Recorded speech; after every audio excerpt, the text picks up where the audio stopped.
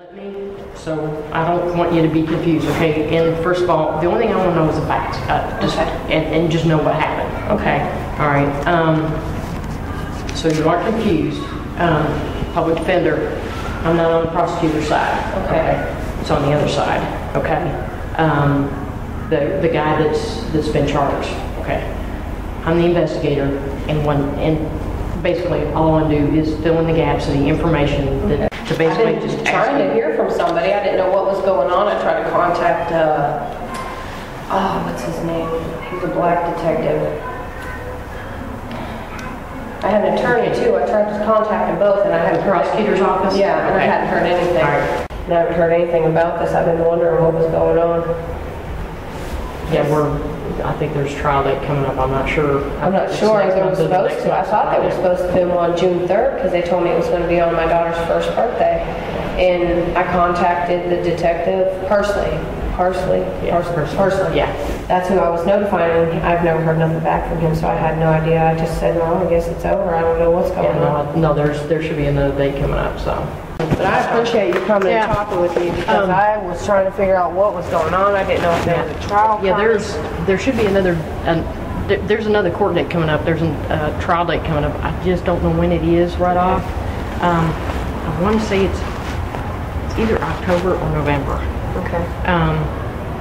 I don't know why they haven't gotten back with you. I don't know either, and like I said, I have contacted Detective Parsley, 4 or 5 times. Even I had my mother-in-law call and ask for him when I was at work one time, and I haven't heard anything, so I just didn't know if it was dropped. Okay. I sat at the bench that was straight across from in front of my bus, and then there was a separation probably about this far over here where there's other benches. That man was standing at the end of those benches. He just was looking and staring or whatever, looked a little, geeked out, kind of bugged out. Okay. And this is like the middle of the terminal, right? Yes. Okay. Yes. Okay. And so I just tried not to pay no attention to him. I looked and looked over. It was me, him, and some other woman that was further down. That was the only people at the transit center. Whoever was in the office was there. And then there's a police officer that sits there. And for some reason, he hadn't been there that day. And I was kind of weirded about that. But then, lo and behold, he came around the corner. But long story short. Did you not see his car? No, he didn't have his car parked there, but he was there. He was just around the side. Was he in uniform? He was in uniform. They stay in uniform, and they always stay at the transit center. They always have a police officer present. Okay. He parks in the terminal. He'll park right here against this wall, or right here at this wall. But his car wasn't there that day? So Not that day. Know. So I didn't know, yes. And that's what I thought weird about it, after it happened. But anyways, he comes beside me. He sits down in the seat right beside where I'm sitting, and I said, "How you doing?" But he sat down beside me, and he's like, "Can I ask you a question?" And I was like, "Yeah." You need to know when the bus comes? No. And he sticks a knife just straight in my side, and I panicked because I was pregnant at the time, and I just took a deep breath, and I was like, "Don't say nothing." And he was pulling something out of his pocket as he had a knife, like. It was him this way, but it was with this hand. He was pulling something out of his pocket. He pulled out a bag. He had maybe that much, half full of cocaine. He said, "You're coming with me." Okay, so he dropped the cocaine. He's sitting beside you, and he used. About how tall was he? Oh man, he was definitely taller than me. Maybe about 6 foot. Maybe you're 6'1". Right at 5'3", 5'4". Yeah, you're pretty good. But we're about the same height. So about 5'3.5", 5'4", yeah. And he stood probably about maybe that much taller than me, so he was at least 6 foot, maybe 6'1" at the most. Okay. Maybe. I think he was tall. And he was thin. He was not, other than his big bulgy coat, he was not a big guy. Okay. All right. And you said clean shaven. He just looked like any other ordinary person, somebody that... Marks or anything? No tattoos? Not that I could see, because like I said, it was winter time or getting to be winter, and he had that big bubbly coat on, so I couldn't tell if he had tats or not. Okay. Pulled it out, stuck it to my side, and he was saying, "You're coming with me," and I said, "I'm not going anywhere with you," and he said, You're coming with me," and I said, "No, I'm not coming with you." He said, "We can make this easier, we can make this hard." And then soon as I said that, the buses started pulling up. He panicked, and I said, "I'm going to get the police now." He jumped up as he went around the corner. Here came the police officer. Police officer just bypassed him by seconds. Didn't see him and didn't know anything until I ran to the first bus that pulled up. I walked straight in the doorways, and I was like, "Notify the police immediately." I said, "I need somebody to go to the office and notify the office." I said, "Some man just put a knife to my side and threatened that I had to go with him, threatened me." And They said, well, they got on dispatch, called immediately, had somebody come to me, and then more cops came on bicycles and from the police station across the street. They took me over there and took my statement. A few minutes later, they went out looking for him. Well, the description I gave of him was somebody they were already looking for, I guess. They said he was wanted for a few other rapes and an attack on a pregnant woman and an attack on a police officer's daughter or something to that effect. And they said that I couldn't have gave a better description of him. Okay, and he was kind of standing in between. Yes, just kind of lurking around, staring, you know, out there. Okay. Which way did he go then when you got up? He went around the side of the bus station. He took off that way in front where we was. He took off this way. I was here. He was over there. Once he came to me, when that happened, he took off and went around the side of the transit center. I don't know if you've seen it. Yeah, I know what you It kind of loops around where the buses turn as they pull out of the terminal. Yeah. They turn right there. That's where he ran. Okay. As soon as the cops were notified, they had him on foot, bikes, and everything, and they were trying to find him right then and there. They didn't find him, I think, until like a week later.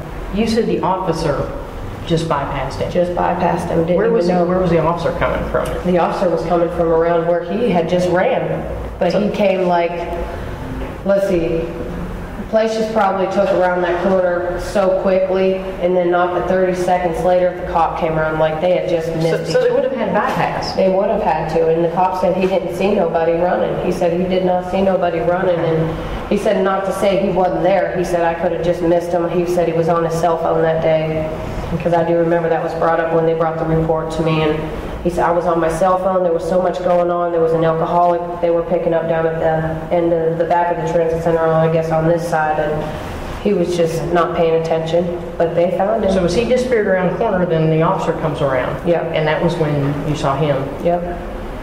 And I told him, I said, he took off that way. He took off that way, and I asked, do you have cameras? Do y'all have cameras? Can you go back on the They didn't have the cameras at the time. They do have them now. But where I was at, they didn't have the cameras at the time, so it kind of made it harder for me. And I was so upset and so shaken up because I was pregnant. I didn't know what that man was going to do to me. And I panicked. I kind of panicked. I was scared. He was pulling baggies out. Like, he was asking me, like, at the time, that's what I put on my report, too. He was asking, you want to go smoke? Do you want to go get high? You coming with me? And I'm like, I'm not going anywhere with you. And that's when he started getting a little bit more attitude. You're coming with me. Right. I said, I'm not going anywhere with you. You know, you understand, I'm not going anywhere with you. And so he pushed the knife a little bit harder on my side, which at the time it did leave a knife. It did have a mark. It's gone now, but it did have a mark, and that's when I notified at the terminal. The buses had just pulled up. That's what spooked him, and he ran. I don't know if because they unload the buses, tons of people come out. Right. What happened to the baggies? He dropped one on the ground, but he picked it up, grabbed it as he stood up, just threw it in his pocket and took off. And he was literally at a run. Yes. Okay. Yes. All right. And he was on something. Like, I told them that when they first questioned me. I said the man was on something. He was not. And he was so clean cut, I would have never, you never know. Yeah. That's a scary thing, because they say don't judge a book by its cover. And they're right, don't. Because this man was clean cut, nice looking, jacket like mine, little bubblier, nice clothes, shoes, smelled good. I mean, you just never know what people are going to do. They really don't. And I was shocked. Like, when I gave his description, they said, we know him. He is somebody we are looking for. And once I pulled him out in the papers they brought me, they were sure it was him.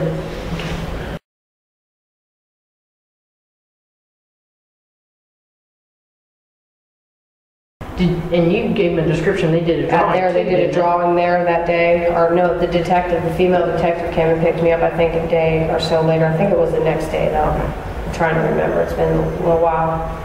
And I haven't heard anything about this. I've been wondering what was going on. They came here and I had to pick pictures and everything out of him. They came here and I had to pick pictures and everything out of him. They came here and I had to pick pictures and everything out of him. They came here and I had to pick pictures and everything out of him.